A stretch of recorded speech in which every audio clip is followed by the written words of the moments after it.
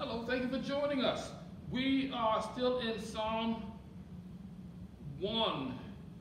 We're going to move on to verse 2 today.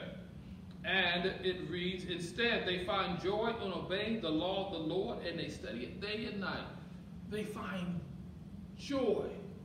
They find what they're looking for in His Word. In the Word of God, they find it.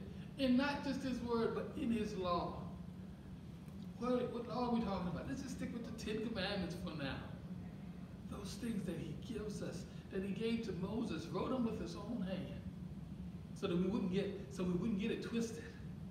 He wrote it with His own hand, with His own finger, and so that we would know that it comes from God.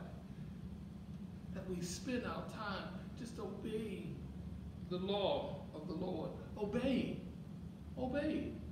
That's not a hardship. Because when we obey God, we get the privileges and the blessings of God. When we disobey God, He leaves us on our own. So people say, okay, I'm sorry I don't want to be left on my own. I want God to be in my life. I want God to be with me. I want God to be there. God is such an important part of who I am. This amazing God that does so much in so many ways for me every moment of every day. I can't begin to understand how He's so mindful of me.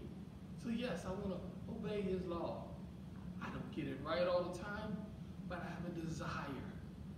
I try to get it right.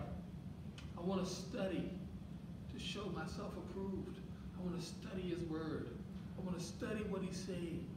I want us to study together. I want us to find out where this eternal God is calling us and calling His people to a higher place of praise, a higher place of worship, a higher place of living, a higher place of understanding, a higher place in Him, a higher place in Jesus.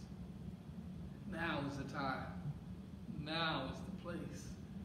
Now is where we are. It's time now to move forward. Knowing that we want that blessed life, that happy life, we want that. And we know the things we not want to do, we want the things we're going to do. Now let's talk about what's going to happen next and who we become when we do those things. Thank you for joining us. See you next time.